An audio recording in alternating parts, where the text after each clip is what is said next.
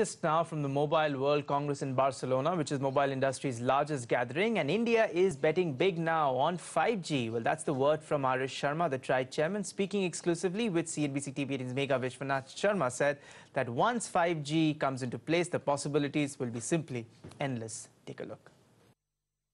The gap between the world and India in terms of technology has been shrinking. Okay. And therefore, what I expect is that the operators in India will certainly, making themselves ready to deploy 5G as and when these standards get finalized and device ecosystem, gets developed and back-end technologies also get perfected. Right. So I think, and I also see that 5G has a lot of promises for a country like ours. Yes.